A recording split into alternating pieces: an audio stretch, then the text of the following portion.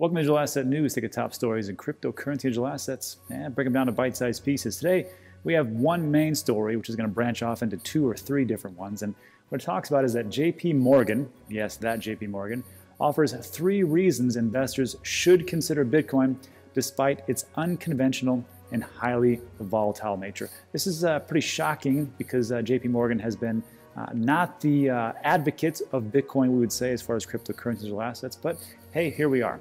So we'll talk about that. We're just going to branch off into a couple of stories, and also we're going to do a follow-up to my exit strategy. We're going to talk about some new exit strategies that I have for different cryptocurrencies and digital assets that I made a prediction on, as well as what I would do when I actually cash out. So we'll take a look at that, but first, let's just take a look at what's going on with the market. So today it is Saturday, January 23rd, 11 a.m. El Paso, Texas time. Beautiful day here in El Paso. And what do we have? Well, Bitcoin has taken a little bit of a tumble, as it always seems to do, but it's a little bit of a rebound, I should say. So 32.2. We had gone all the way up to like 41, and then we had dropped down to 29. So hey, 32.2, I'll take it. That's pretty good for what I would consider to be this next big bull run as far as 2021. Ethereum up 1.5%, holding strong over 1,200, so I'm happy with that. USDT, nobody cares unless you're an auditor. Polkadot, 4.3% and 34% for the week. Fantastic. And then XRP, watch out, almost pegged the quarter. Great for them.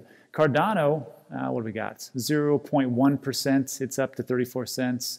And then we've got 12% for Link. And really everything is just kind of up across the board. What's this? 13.86% for Aave. Aave is one of those projects, those DeFi projects that people have been talking a lot about. I've been talking around it for a couple months or so.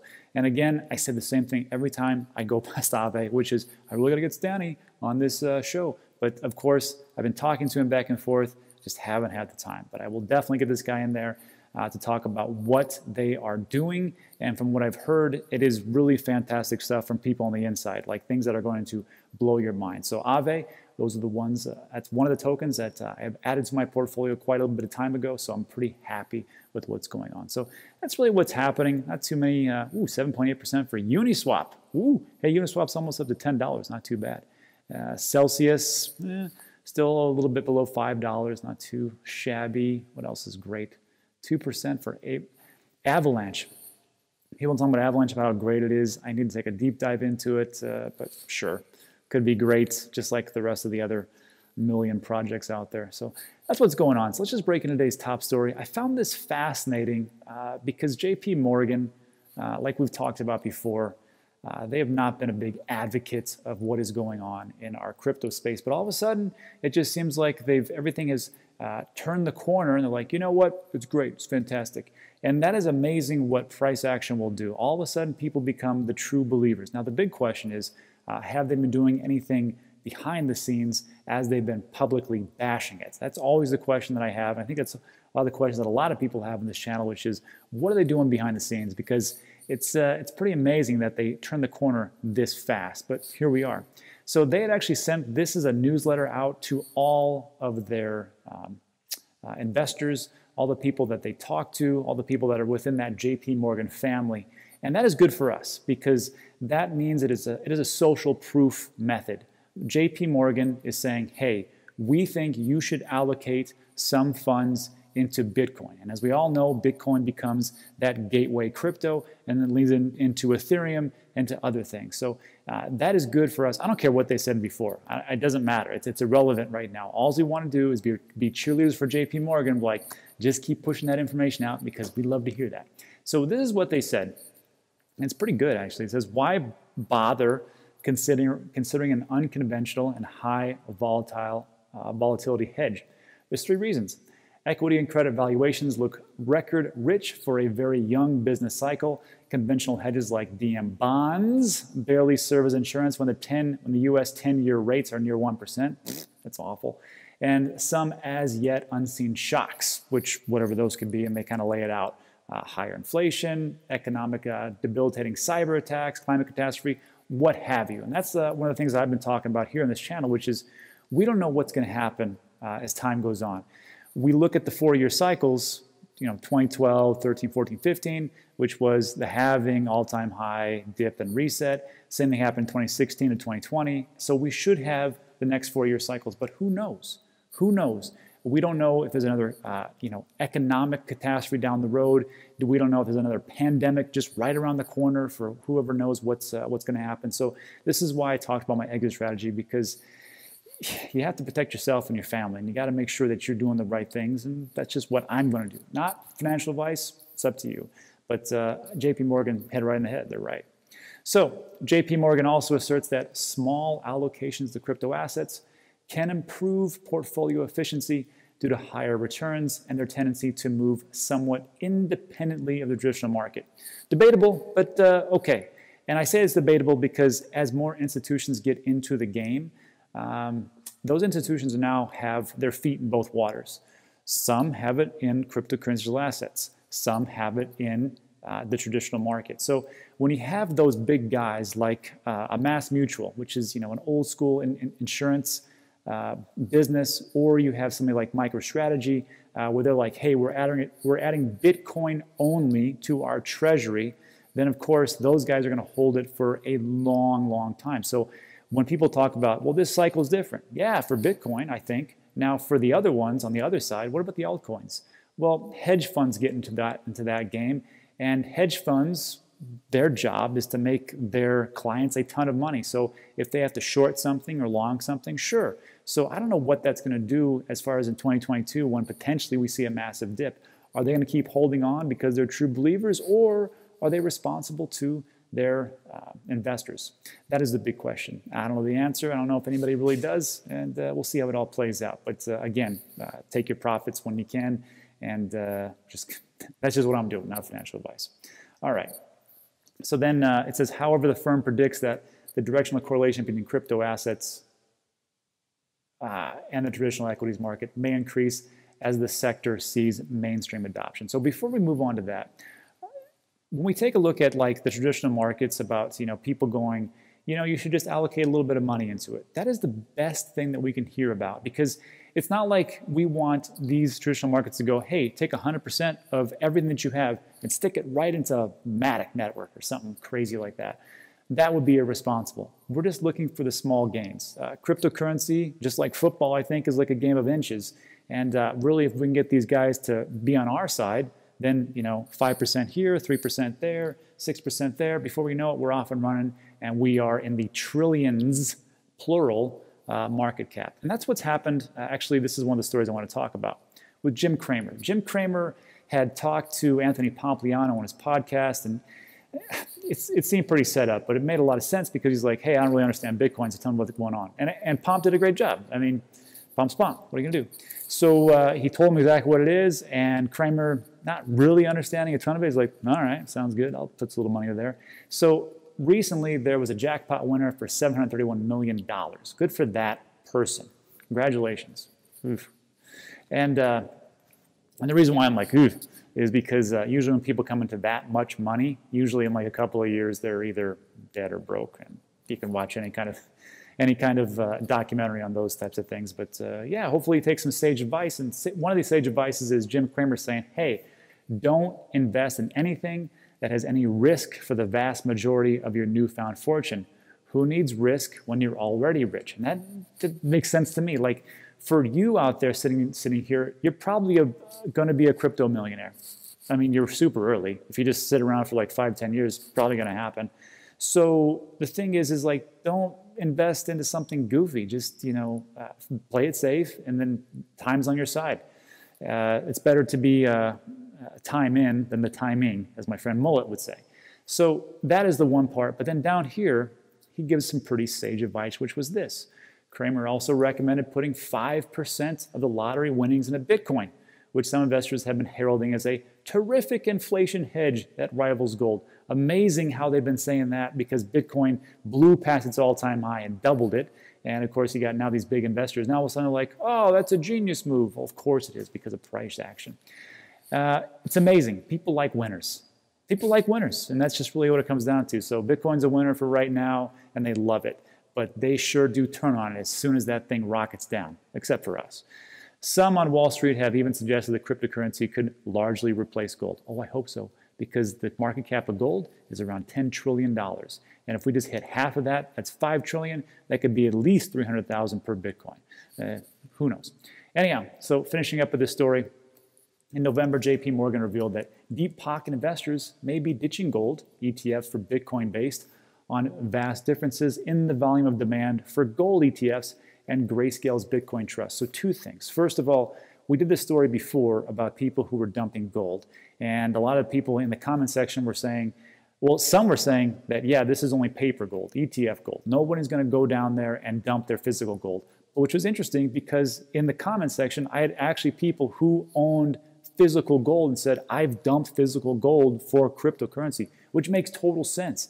I mean, if you're looking at the best performing asset over the last 10 years, it's Bitcoin. So, I mean, gold does great. I own gold, silver, and Bitcoin. Just I hold a heck of a lot more Bitcoin right now than I do gold and silver. So if you're looking for asymmetrical returns, I think cryptocurrency will be the way to go. If you're looking for a hedge against some huge disaster and where we go into like Mad Maxville, Thunderdome, everybody for themselves, and you know, just a huge nastiness that could happen, gold's your bet, because gold doesn't go up a ton, not like Bitcoin, but it is a store of value. It's worked for thousands of years. So that's why I have both. I don't see why gold bugs are so up in arms. Doesn't make sense to me. And then last thing here, it says the banking, oh no, sorry, excuse me, the Grayscale Bitcoin Trust. Just real quick, I wanted to make mention of this, is that for the longest time, the Grayscale Trust for Bitcoin has been like the gold standard for people who want to invest and pay a huge fat premium. But what recently just happened is that the premium for Grayscale, just recently, in the last couple of days, has dropped below 10%. And it was a pretty good article because it talks about the rate comes just weeks after the premium peaked at 41% toward the end of December. And I was thinking to myself, I'm like, well, how much premium do people have to pay to get to Bitcoin? It doesn't make any sense. This is the discount or premium to the actual value. And right now, as of today, well, roughly today, it's at 2.79%. That's one of the lowest almost of all time. Even this one's 3%. So we were all the way up here at 40%, dropped all the way down. What happened? Well, first of all, two things. Why do people pay a premium to hold Bitcoin? And this is answered, this is another story that we covered. There was the second richest man in Mexico, and in 2013, Grayscale actually came to them and said, hey, you guys want to invest in Bitcoin? I don't know what that is. What do you got to do? Well, we'll handle everything. We'll custody it. You just got to pay us the money, and then you can make returns of whatever they promised or whatever they said. I'm sure they didn't promise. And he's like, yeah, sure, I'll do that because I don't have time to mess around with this stuff. That's what rich people, that's what really rich people do. Is like, hey, I don't have time to mess around with this. Credit investors, they don't have time. They don't have time to figure out a nano ledger. They don't have time to get hacked, like what happened with Nano with their basic information. They don't have time to like figure it all out. They're just like, I got a ton of money, make it more money. Sure. And they pay a premium for that, and they come out ahead. It's amazing. The biggest advantage in the world is to get rich is already being rich. That's that's unfortunately how it is. So why is this happening? So that comes down to let's see, 7 days, January 1st, the drop rate. Yeah, this decrease, and this is what they're talking about, the actual decrease of the value. So it went from 40% all the way down to 2%. This decrease indicates the sale of shares by some investors after the end of the freeze period. And when I was talking about, I forgot that guy's name. It's not Carlos Slim. Carlos Slim was the richest man in Mexico. I don't know the second guy, but the second richest man in Mexico said he bought in 2013, but there was a freeze period. He could not sell it for so much time. And he said he really wanted to as it went up in 2013, but he wasn't allowed to until 2017. And that's when he sold it. So the question I have is, what is the freeze time for Grayscale? Because that would be an interesting prospect to look at. But what people are doing is the freeze period's over, they grab their Bitcoin and they sell. And that's just how it is. Also on top of that, other factors such as retail demand leveling off after the recent Bitcoin dip, as well as competition from rival products such as 3iQ or Osprey's Bitcoin Trust could be behind the drop. And again, this is competition. So for the longest time, Grayscale's been the only game in town, but that doesn't always happen. And now they have competition, so of course, the price goes down a little bit. And then on January 20, but there is some bright news. January 21st, they took in $25.5 billion worth of assets under management, so congratulations to those guys. And then this was the last thing I want to talk about on this piece.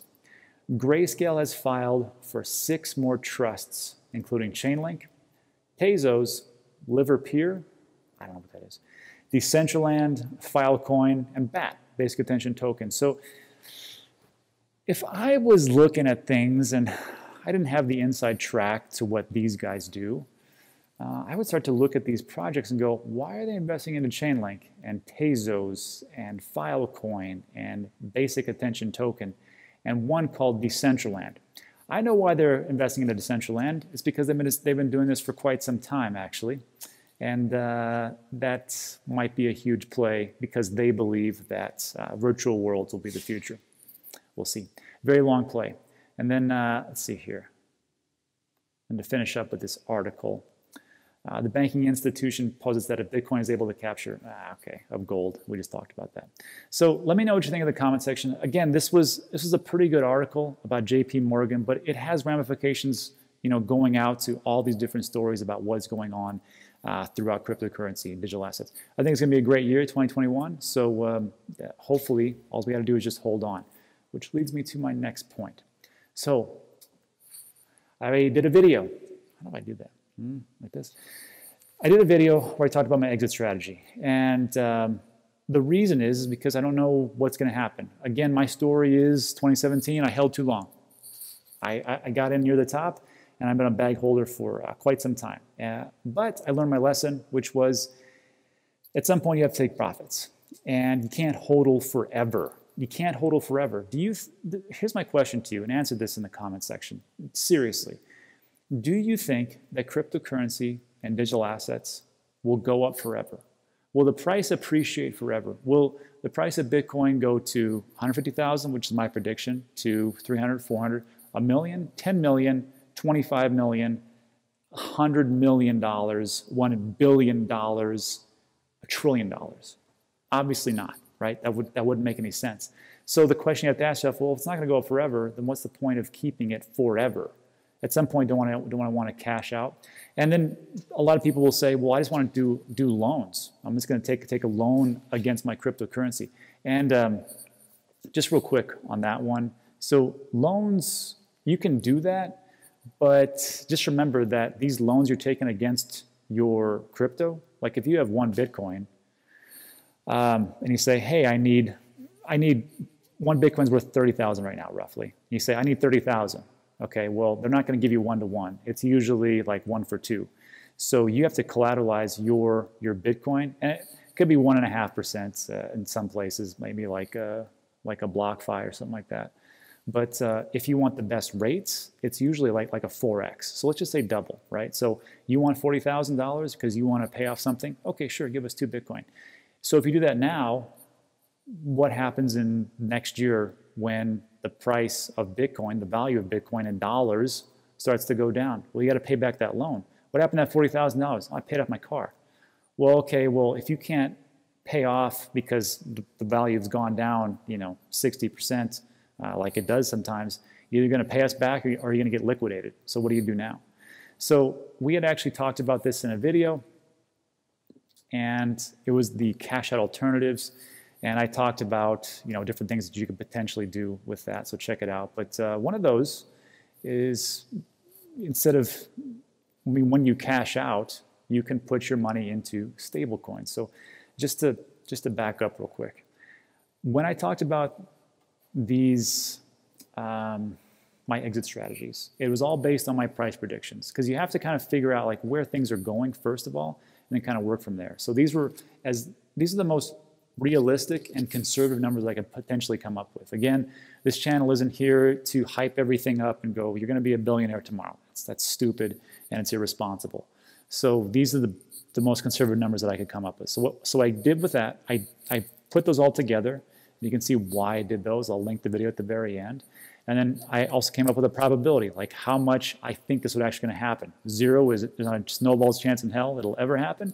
And 10 is like I am almost 100% sure, 99.999% chance, I believe this is actually going to happen. So when we did that, so like with Ethereum, I think it's going to 10K. I think it's going to 10K in 2021. Some people say it's going to, I don't know, 30, 40,000. Some people say it's just going to go to 5,000. But I think it's going to be 10K. I think that's pretty realistic. So what I did was there was an exit strategy before. I just said, to make it simple for everybody, here's the 80-20 rule, which is you're going to sell 80%, or I'm going to sell 80%, and I'm going to hodl the other 20%. So you can do whatever you want to do. This is just a down and dirty, super simple way that I figured I would do it for my exit strategy. I had another one which is a little more complex, so I just kind of made it as simple as possible. So again, if I had 100 Ethereum, and all these numbers that I have, this isn't what I actually have. I could have more, I could have less, but it's, you never want to tell somebody like, hey, I got a ton of this, or I got a little bit of that, because that leaves you open for hackers. Don't tell people what you have. So let's just say I had 100 Ethereum. I picked 100 because it's a round number, and I'm not good at math. So 100 Ethereum, I figured 80% I'm going to sell, which means I'm going to sell 80 Ethereum, and I'm going to hold on to 20. So again, if I had to break that up into 5 pieces, or 5 sell points, I just go da-da-da-da. So I'm going to sell 16, 16, 16, 16, 16, which would equal 80, right? I'm going to sell 80, 20. And then I just pick some price points.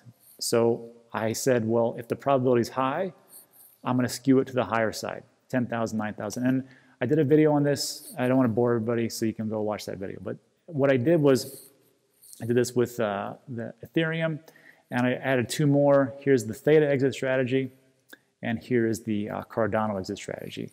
And again, if you go into any one of my videos in the description down here, it's going to say exit strategies. It's just going to say 1 exit strategy. And when you go there, you can find, whoops, wrong one.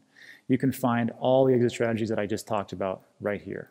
And it's open to the public. You just can't make any edits. That's the big thing.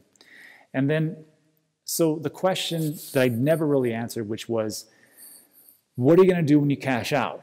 Because you're just going to take that money and do what? Just sit on money, which is, you know, could potentially go to 0. I don't know what could happen with the US dollar. I don't think it's going to 0. But I thought, you know what, that's a pretty good one. So if I do cash out, I would do a number of things. First of all, I will be investing into the things I like to invest into, which is land and property. I think the biggest things that you can do is not hold on to money, but hold on to assets. Assets are good, and they usually appreciate, especially land. Especially if you've got the right land. And homes are great, especially with rental properties and Airbnb. Once we start getting, you know, vaccinate people left and right, people want to travel like crazy, so they're going to want to stay in one of my homes that I can rent out. So sure, I'll do it like that. But the other part I could do, which is what I will be doing, is that instead of cashing out to dollars, I will cash out into stable coins. So first of all, if you're looking for a good place to hold your stable coins when you cash out, in the link of every one of my videos, there's something looks like this. Where'd it go? Right here, the exchange and wallet recommendations. There's a link right there. It'll take you to my spreadsheet. And my 1-2 punch is Voyager Broker. Should be Voyager Broker. I'll fix that later. Anyhow, Voyager and Celsius and all the different exchanges I've ever used and I recommend, and ones that I do not recommend, which are all over here. So if you want to sign up, there's an affiliate link, just so you know. Now, you don't have to use those affiliate links, but if you do, it helps to support the channel. But you can go right to the website. But if you do use the links, you get between $10 and $25, depending on which one you sign up for. And then right here, what I just did, I updated it today. If you scroll down, you can see all the interest rates between Voyager Broker, and the wallet app. So between Voyager and Celsius, you can take a look at all the different interests. So for like Bitcoin, for Voyager, you get 5.5% just for, you know, hanging it on there. And then this for Celsius, if you put in Bitcoin, like I have Bitcoin over there, I can't earn in Celsius. So if I could, I would get 6.2% in Celsius rewards. But since I don't, I get 4.7% rewards in Bitcoin, which is not too bad. But the big thing I want to show you is this.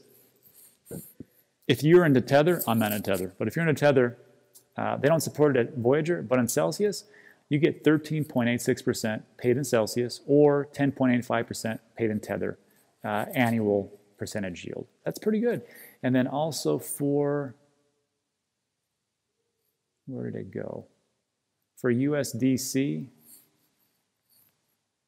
here it is. It's 8%, which is pretty good in Voyager. So it means if I wanted to cash out instead of just putting in the cash, I can put it into USDC. I will earn 8%. And if I want to go over to Celsius, it's going to be 13% in Cell, 10.85% back into USDC. So it'll just be growing and growing and growing. So hope that answers your questions. On some, when I cash out, I believe in diversification. So I will put some into cash and I will put it into assets such as land and houses. Also will go to support the other business that I had, which is Amazon FBA. So I'll be putting in that into products because I can turn those over in 2 to 3 months. And then also I will be putting it into stable coins because I can earn interest. So it just depends on what you want to do. And again, I will just say this, Celsius usually has the best interest rates. Usually it does. And Voyager has so-so, but the reason is because they are partners. If no one knew that, Voyager and Celsius, they partner together to gain yield. Usually it's just Voyager piggybacking off of Celsius. But when I buy things through Voyager, sometimes I just get too lazy and I want to transfer it over. So I just leave it there and I still get interest. So pretty good. Better than Coinbase, just saying. All right, so that was a long one. I apologize, but it's a lot of information out there. And this is one of those years that I think it's going to be pretty big. So thanks for watching. I appreciate it. Just so you know, all these different news stories and different things I talk about, they are pretty time sensitive. So if you'd be so kind, hit the like button and subscribe, which I need to start remembering to ask that. I never remember until the end. So try that out. And then also, if you like these types of videos, maybe 2 months going to pop up on your left and right and let YouTube do its magic. And that is it for today. So thanks for watching. I appreciate it. And I'll see you on the next one.